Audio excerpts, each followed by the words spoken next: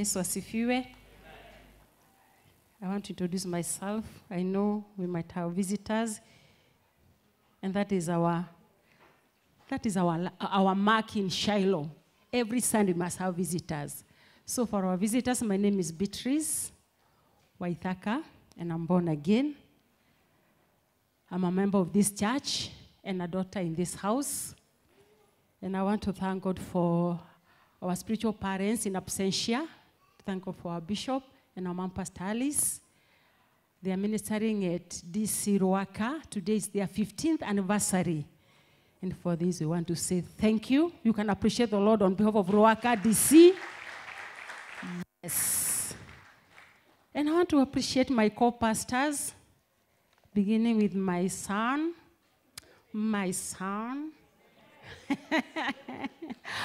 Pastor Brian. Thank you so much, Pastor Brian. We've been doing this with Pastor Brian for the last 1 year. We don't take it for granted. This month we are 1 year. Mstuone hivi. Usiangalie height. We are only 1 year. Yes, we only 1 year.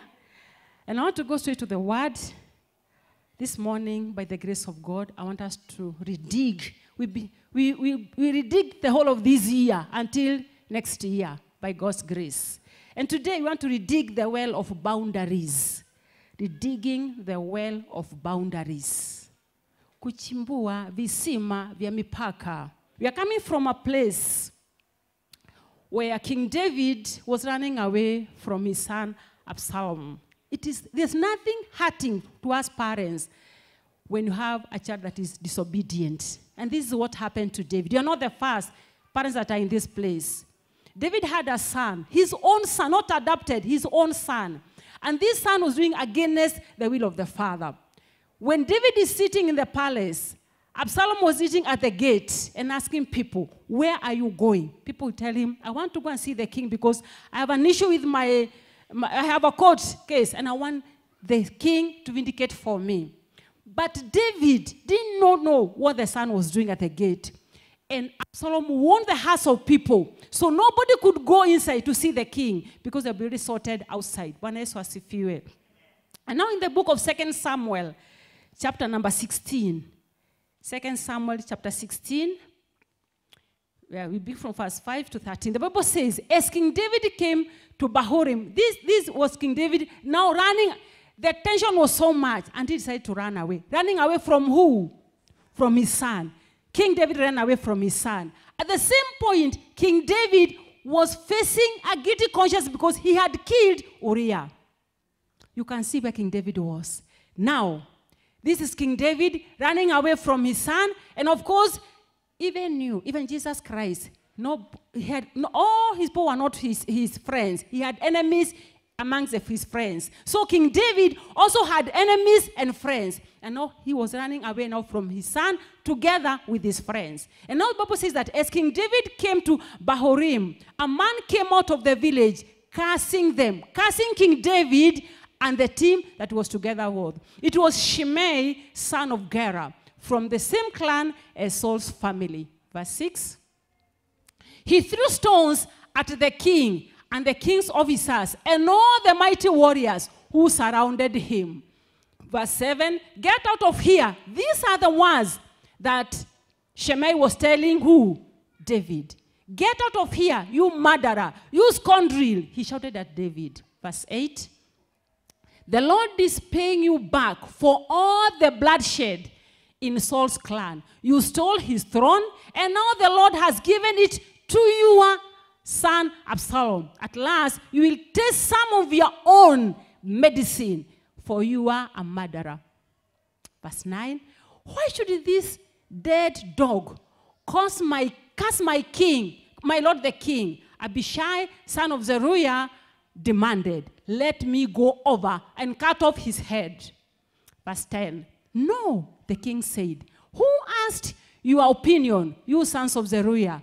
If the Lord has told him to curse me, who are you to stop him?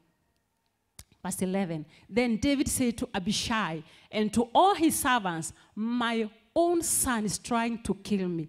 Doesn't this relative of Saul have even more reason to do so? Leave him alone and let him curse for the Lord has told him to do it. Verse 12. And perhaps the Lord will see that I am being wronged and will bless me because of these curses today. Finally, verse 13. So David and his men continued down the road, and Shimei kept pace with them on a nearby hillside, cursing as he went and throwing stones at David and tossing dust into the air. Panasifiwe. Can you put yourself in the shoes of David and what he went through because of this man by the name of Shimei? Not Jesus, the man of, his name was Shimei. Shimei had a tremendous hatred for David because he was from the house of Saul.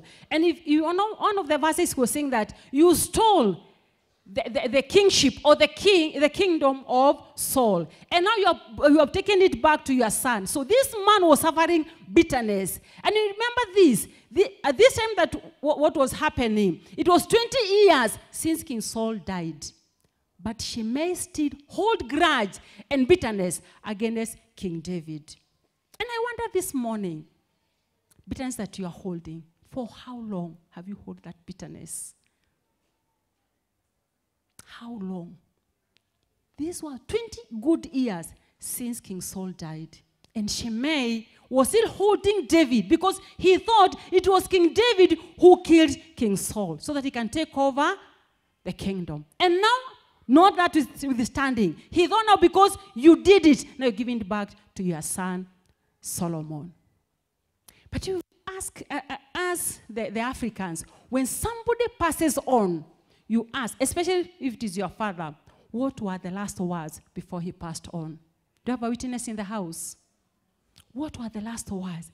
King David, before he passed on, he told his son, my days are almost over, and I want to go the way that nobody comes back. But I want you to watch out 2 people so that your kingdom can stand. Number 1, it was Joab. Joab was the army commander in the kingdom of King David. But Joab took advantage of the power that he had and killed so many people, including someone by the name of Abner. And that really displeased the heart of King David and told him, for you to stand, make sure you wipe these people from your kingdom. The second person is Shimei. And he said, Shimei threw to me rocks. The Bible calls them rocks. I don't know the difference between a rock and a stone. He said, he threw to me rocks. He humiliated me before my warriors. Therefore, for your kingdom to stand, 2 people, wipe them from the face of the earth. And that was Joab and Shimei.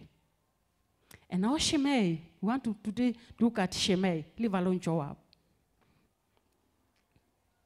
I'm sure David's heart was broken because of fleeing from his son Absalom. And Shimei was causing insult upon injury, with cursing David and throwing rocks at him. Put yourself, this is your own son.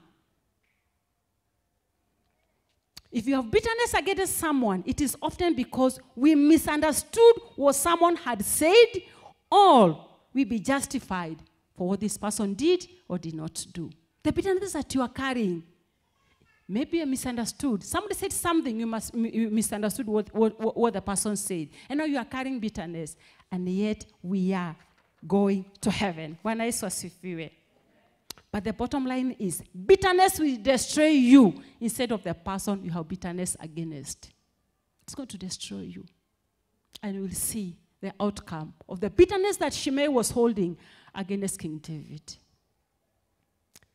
If you think somebody that you are bitter about will suffer, it is you who will suffer. Because it's like taking poison, expecting me to die. That you're so bitter about evil behavior. This is a warning to us that are living. And I tell you, friends, if Shimei knew what we know today, he could not have died. We are misusing the grace. And I'll tell you this morning that mercies are forever, but grace is for some time. His mercies are new every morning. But grace, we are living in the dispensation of grace. And this grace will come to an end. Where will you be? When we studied the book of Samuel, it shows that Saul had been dead for 20 years. And I don't know. The person who put a heart in you or a wound in you, how long have they died? Of how long has it taken since they died? Some of them are dead, some of them are living. But you're still holding to that bitterness. Up to when? You cannot carry Jesus and carry bitterness. You cannot carry Jesus and carry anger. There's only one seat in your heart. And this seat is either for Jesus or for anger. Either for Jesus or for rage. Either for Jesus or for bitterness. And it is you who has the power to decide who will sit on this seat, because it is only one.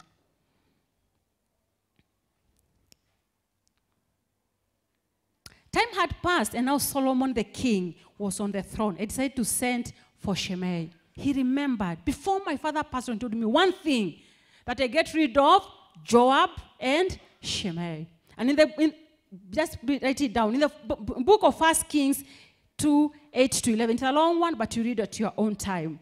This time, Solomon remembered that my father had told me, for my kingdom to be established, I must make sure I remove Shimei in the face. But you know, Solomon, as we normally read, is a man of wisdom. He knew, I cannot send for somebody, just the way David did to kill Uriah. I must kill this man with a strategy. And because Solomon was wise, he sent for Shimei. And in 1 Kings 2:36, let's look at 1 Kings 2:36. The Bible says, the king then sent for Shimei and told him, build a house here. Where? In Jerusalem. To us, Jerusalem, it is salvation. We build a house in salvation. Friends, for us to be secure, for us to make it in this life, we must be born again. Am I talking to somebody this morning? David said, build a house here in Jerusalem and live where? There. Don't build and rent it. Don't build and go to another town, but build it and live there. Get me right. But don't step outside the city to go anywhere else. That is the condition that David gave to Shimei. In the spiritual sense, it wasn't just a physical house for Shimei, but a house of peace. Jerusalem is a city of peace. Just like salvation, Jesus Christ, it is the house of peace. Since he had lived in turmoil with bitterness and resentment, that is the kind of life that Shimei lived. A life of bitterness because of King David, and a life of resentment. Shimei thought that Solomon was going to kill him because of the things he did in the past. But King Solomon told him, build a house here and don't go outside. It goes to show that what we sow, we shall also reap. Today it's about Shimei. Tomorrow it is me. The other day it is you. What you sow, you'll do what? You will reap. In the book of Galatians 6, 7 and 9. Galatians 6, 7 and 9. Don't be misled. You cannot mock the justice of God. You will always harvest what you plant. If you plant beans, you cannot harvest maize. Verse 8. Those who live only to satisfy their own sinful nature will harvest decay and death from that sinful nature. But those who live to please the Spirit will harvest everlasting life from the Spirit. Verse 9. So let's not get tired of doing what is good. At just the right time, we will reap a harvest of blessing if you don't give up. Bwana Yesu asifiwe. Jerusalem means peace. But there are conditions. Even in salvation, friends, there are conditions and there are boundaries to keep. You cannot be in salvation, one leg in salvation, the other leg in the world. You must declare your stand. Where can we find you? If we are looking for you, if you can put a Google map, can it bring us where you live? And there are conditions for us when we come to this to a saving knowledge of our Lord and Savior, Jesus Christ. There are boundaries that the Lord has given us when we are saved. The Holy Spirit in our lives begins his work of sanctification and draws the boundaries or convictions out that we must live by. You cannot come to my house and be the commander of my house. Yes, you can come to my house, but live under the conditions of my house. Are we together? You don't go to salvation and say, I want to get born again, but I come just the way I am. Yes, come. But with the time, you must change and condone to the rules and regulations of that house. Bwana asifiwe. Yes, we go to 1 Kings 2:37. This is what King Solomon told Shimei. On the day you so much as cross the Kidron Valley, you will surely die, and your blood will be on your own head. How many Kidrons have we crossed as believers? Today, some of us here, we are living with consequences because at some point you crossed the Kidron Valley and you went to the other side. But King Solomon was very clear. The day, not the times, but the day you will cross Kidron Valley, you will surely die. Why didn't he tell him you go to prison? I'll put you in jail. But he said you surely, because his father told him, make sure you wipe Shimei from the face of the earth for your kingdom to be established. Let's continue. Oh, hold it there. When God gives you boundaries, he does so not to punish you, but to protect you and make sure you don't go back into the old lifestyle you were before you got born again. The Bible says in the book of Psalms 23 that the Lord is my shepherd. He cannot be your shepherd when you are in the other kingdom. He can only be your shepherd when you come into his pasture and becomes your shepherd. But for us, we want to be in salvation and on the other side. Friends, the grass might be greener on the other side, but my prayer for you this morning is that let's maintain the boundaries so that the Lord can be our shepherd and you not live in regret. Some people meet in church. The saved people meet in church. They don't meet in discos. Where do they meet? They meet in church. They don't meet in bars or pubs. They meet in church. Saved people attend night vigil or kesha. They don't go to discos. You cannot be this Friday, uko kwa kesha. If Friday ingine, uko disco. You can't work like that. You are either hot or cold. The Lord is not desperate that he must, lazima awe na watu. He's not desperate. You are the one who is desperate because you need eternal life. In the book of Philippians 2:12 and 13. Philippians. Dear friends, you always followed my instructions. This was Paul. And this was his parting shot before he left the earth. He said, dear friends, you always followed my instructions when I was with you. And now that I am away, it is even more important. Work hard to show the results of your salvation, obeying God with deep reverence and fear. Verse 13. For God is working in you, giving you the desire and the power to do what pleases him. Not what pleases Kenya, not what pleases your country, but what pleases him. Because the Lord is after your soul, so that one day, one time, you can live with him. He said in John 14, that he's going to prepare a place. When it is done, he will, you are not the one who's going, but he will come and pick us. So wherever he is, we'll be there. That is our goal, friends.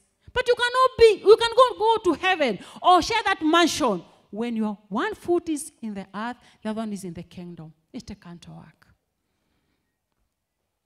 Shimei knew what his boundaries were just like. We know what our boundaries are. He knew and he was told, the day you cross Kidron Valley, that is the end of you.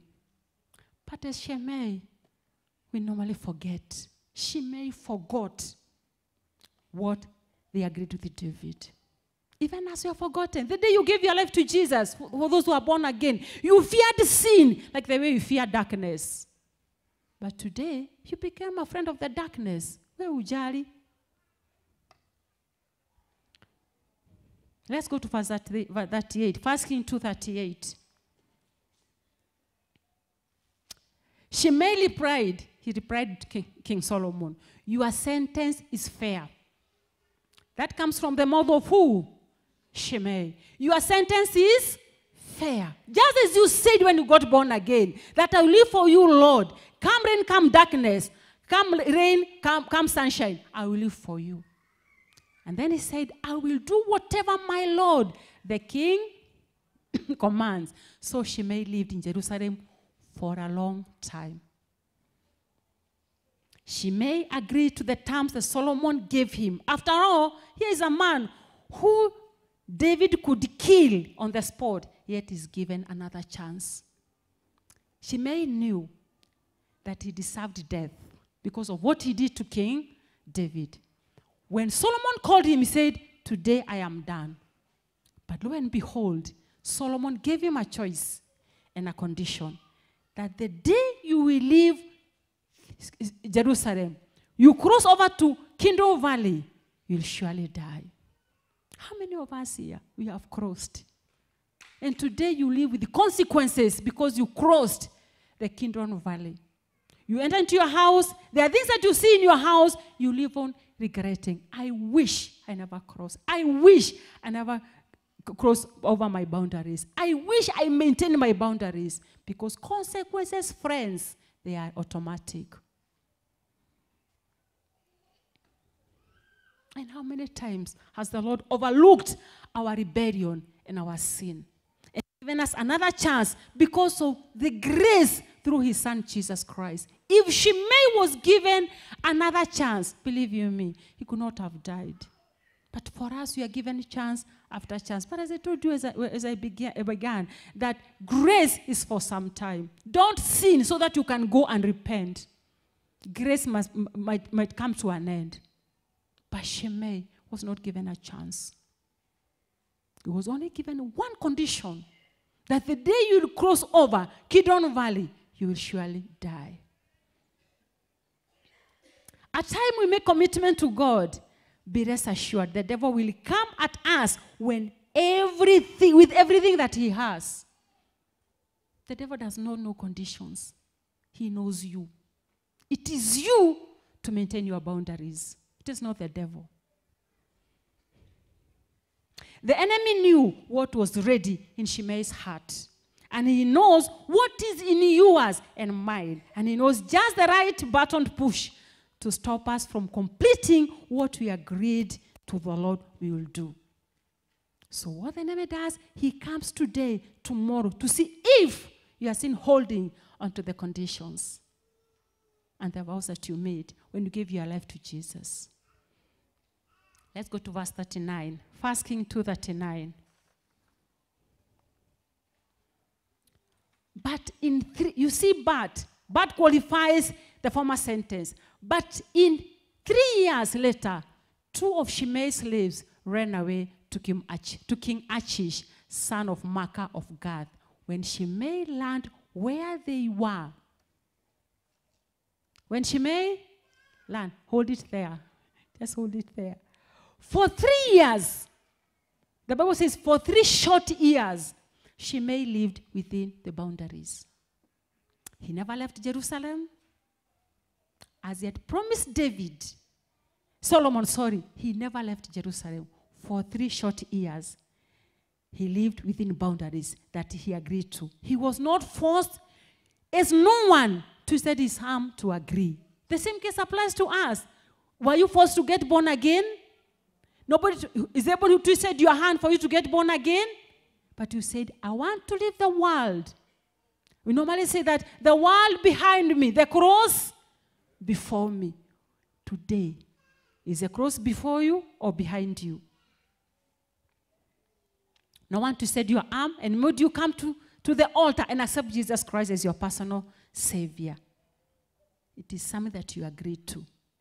The sermon was preached, and you decided that from today, I want a turnaround, 300 degrees turnaround. And you said, I am leaving the world and facing the cross.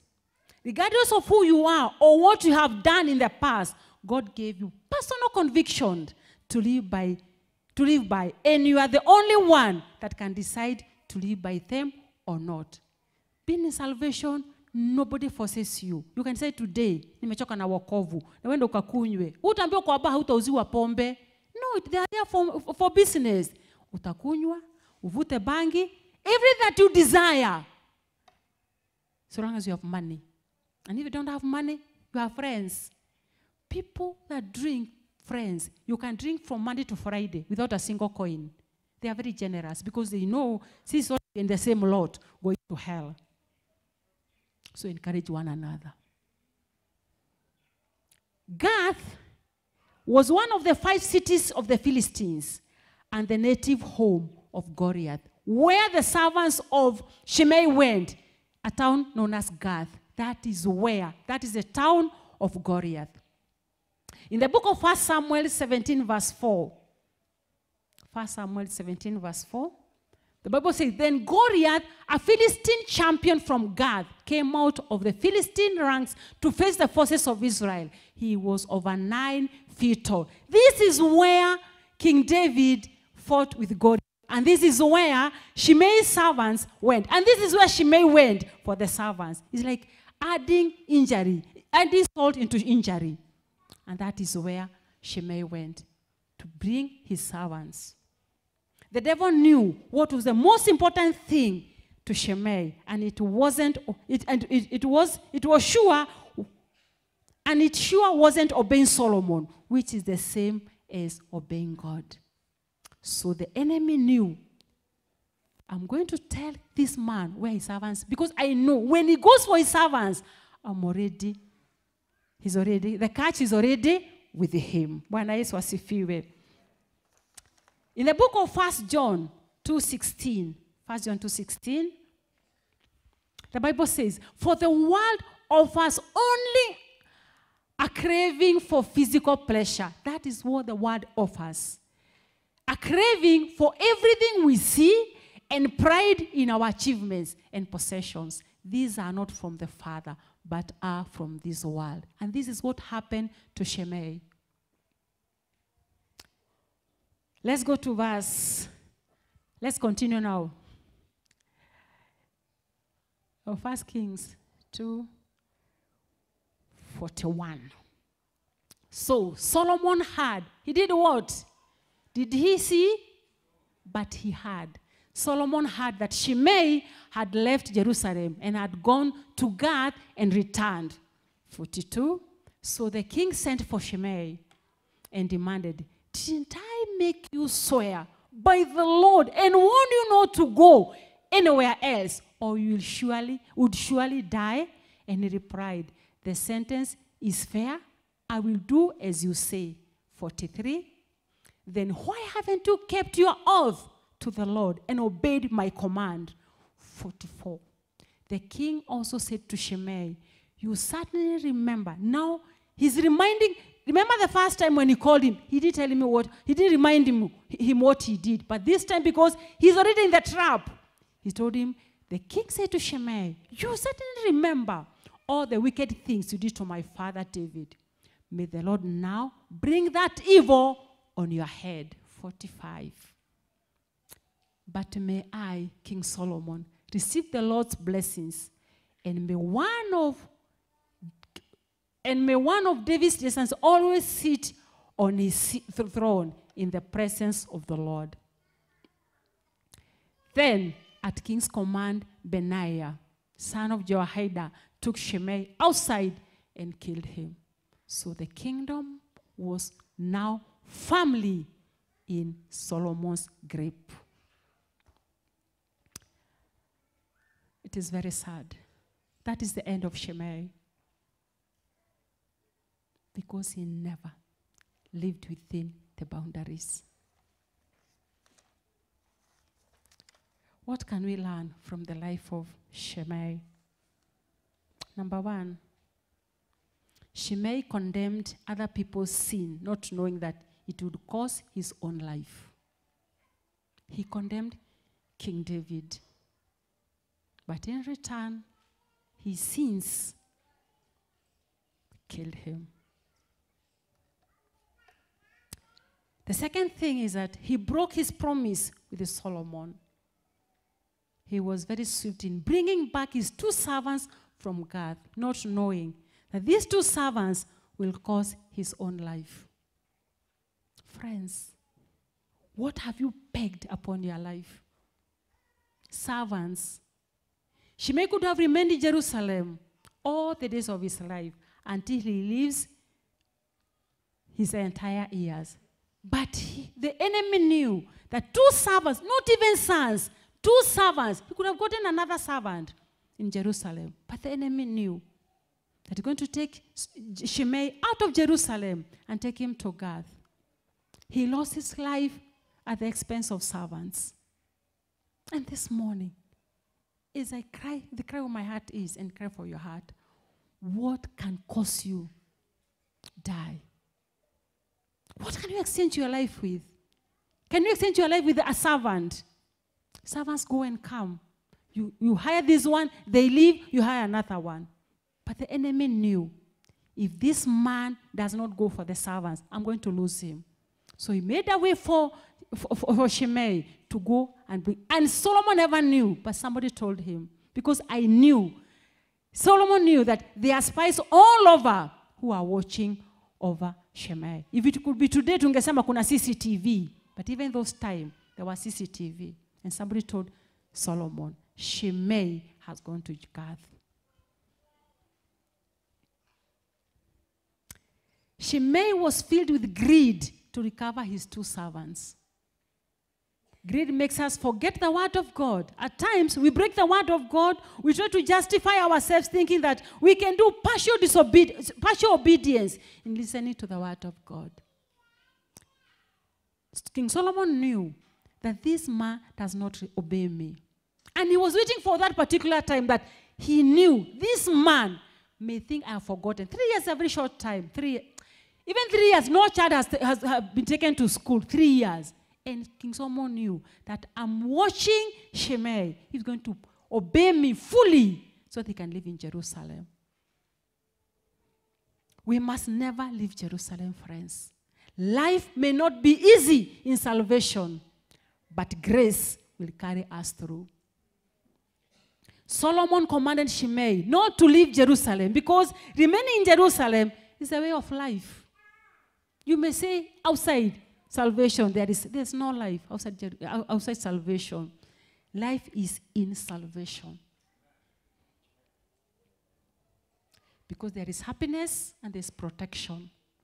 The Bible says that the one who watches over us never sleep or slumber.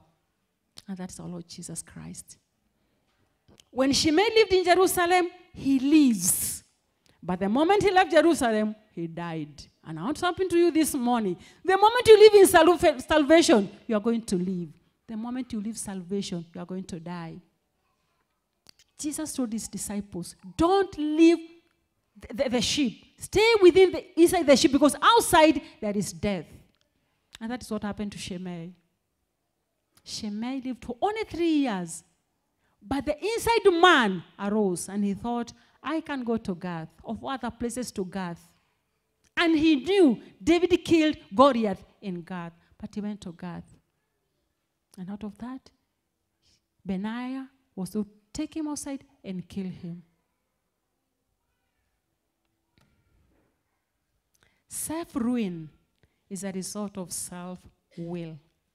Self-ruin is a result of self-will.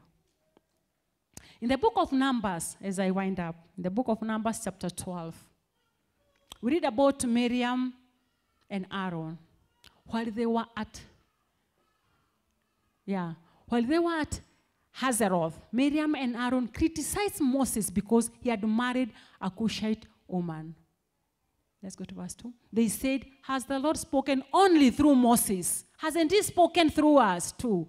But the Lord heard them. Now, Moses was very humble, more humble than any other person on earth. So immediately the Lord called to Moses, Aaron, and Miriam and said, go out to the tabernacle, all 3 of you. So the 3 of them went to the tabernacle. Then the Lord descended in the pillar of cloud and stood at the entrance of the tabernacle. Aaron and Miriam he called, and they stepped forward. And the Lord said to them, now listen to what I say.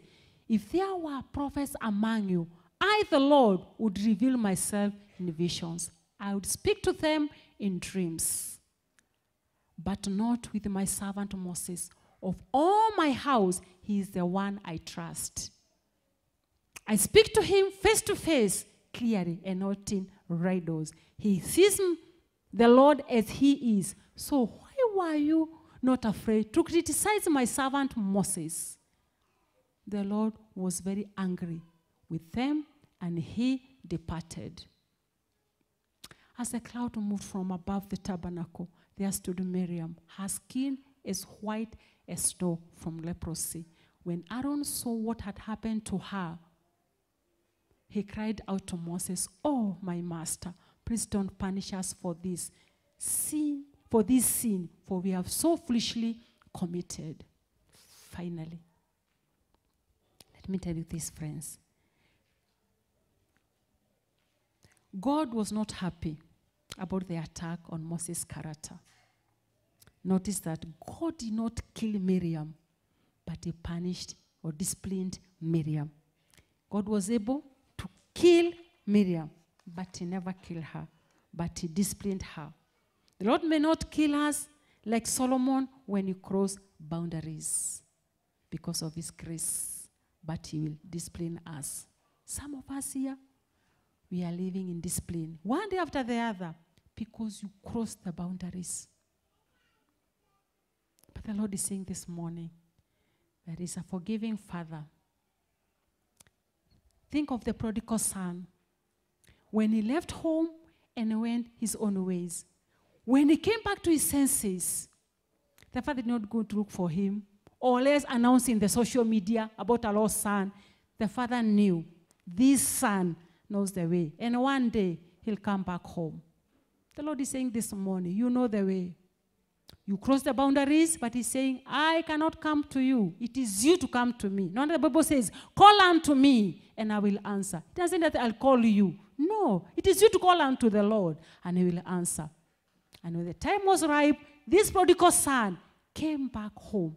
But the Bible says that when the father saw him at far end, he went to meet him. Lord is saying this morning, he wants to meet you. You cross the boundaries. You have really suffered. You have no joy. There's no happiness in your life because you know what you did. You crossed the boundaries. But he's saying this morning, if you come, I will receive you back. Because you know the way, like the prodigal son. You know the way.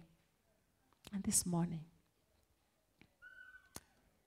Miriam lived outside the camp for 7 days. She suffered humiliation and shame for 7 days outside the camp. But finally, the Lord, because of full of mercies, after the 7th day, she was healed and she went back into the camp. How many of us are living outside the camp?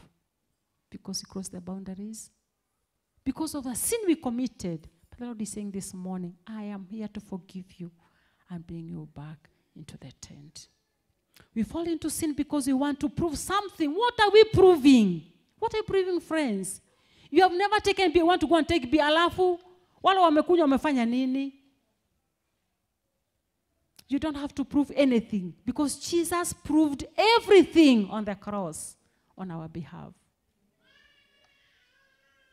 As I wind up, a man by the name of Charles Spurgeon said this: no matter how dear you are to God, if any kind of sin is harbored in your spirit, he will whip it out. So how many of us this morning, we are on the line of being whipped? The Lord is whipping us every day because he's not whipping you. He's whipping the sin that is in you. Is it anger? Is it pride? The Lord is whipping that sin in us because he loves you more than he loves sin. Shall we pray? And when every eye is closed and heads bow, you are here.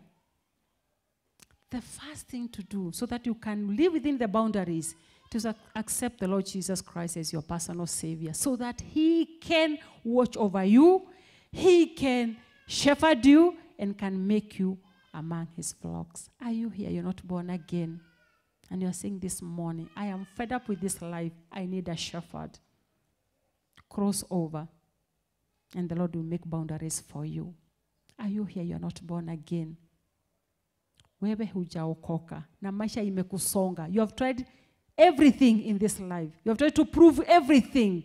But the Lord is saying this morning, don't prove anything. I proved everything for you on the cross. You are here, you're not born again. And you're deciding this morning to come over to this other side, that the Lord is going to watch over you and you are going to maintain the boundaries. If you lift up your hand, I will pray with you. And the Lord will bring you on this other side so that he can be your shepherd. The second category, just that my brother, thank you, stand up on your feet, and you can come over. I think there are ministers here. You are there, you are saying you want a new change in your life. You want to get born again.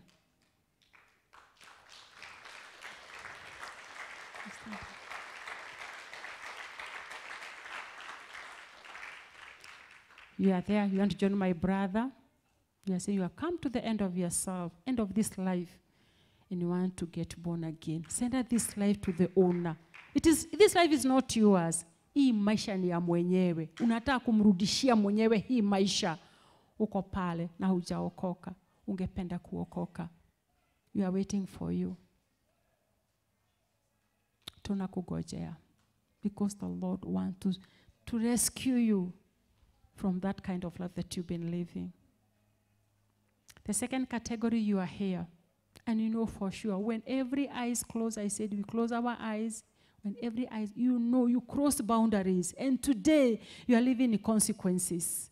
The Lord is saying he wants to bring you back where you belong. You are there. If you can raise up your hand, we'll pray together. Father, we thank you. And we bless you. What a loving Father you are. Regardless of our sinful nature, you still love us. We want to thank you for your grace this morning, Jehovah Father. This far it has taken you to your Lord. And the remaining part is all about you, King and glory. We send ourselves to you, to your Father. Help us to be watchful to you, Father, that we maintain our boundaries in the name of Jesus Christ. So that, dear Father, when our time of leaving this earth, Jehovah Father, shall come, we will not die like Shimei.